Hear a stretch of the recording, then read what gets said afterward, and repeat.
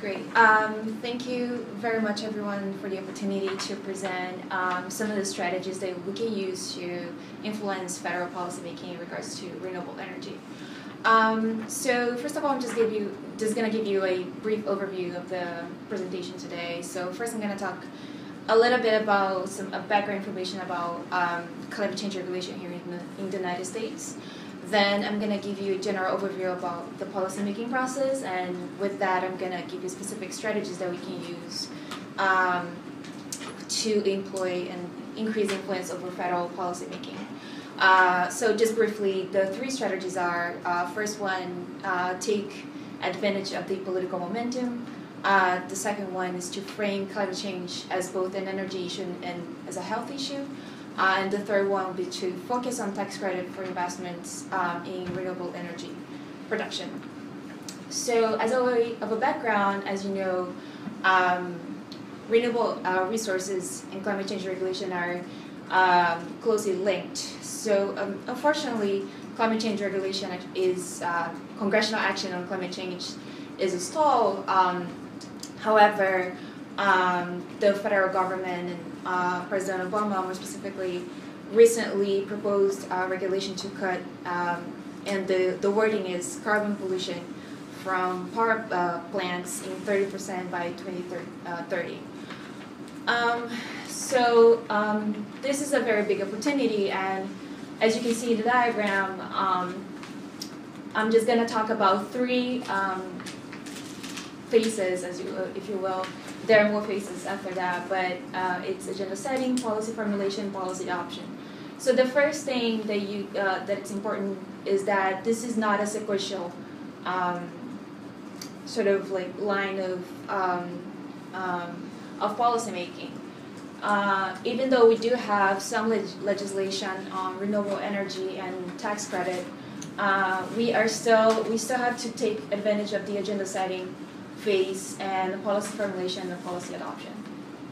So the first strategy that I talked about before, which is take advantage of the political momentum, is that we have to make sure that we take advantage of the fact that climate change is now prominent in the media, not only because of Obama's announcement of this new push for regulation of power plant emission, but also we have to make sure that the United Nations Climate Summit creates also this opportunity for us to put this the action on renewable energy in the political agenda.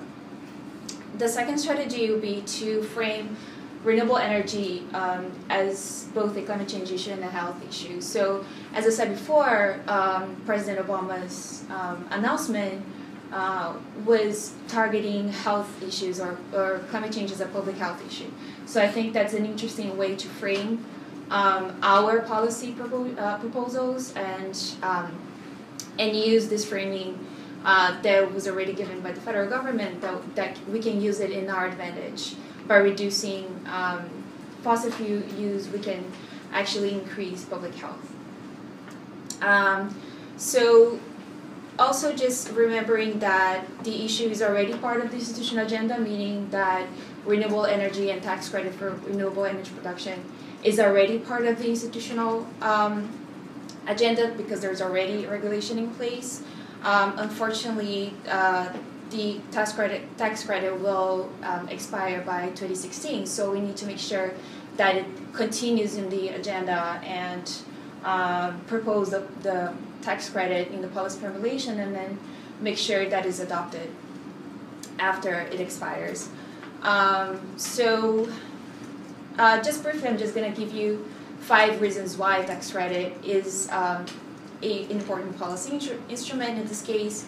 First of all, it's the only issue that you all agree on. So I think the fact that this coalition actually has a consensus on one policy instrument is a very important political tool that we can use to actually tell Congress, well, this is what we agree on, all sides of of this issue. And second, there's no direct expenditure. So basically tax credits and investment. There is no like additional expenditure. Third, it's easier to administer because we already have the institutional framework in place, and we already have tax credits anyway. It's not a brand new proposal. And fourth, it's technically and politically feasible.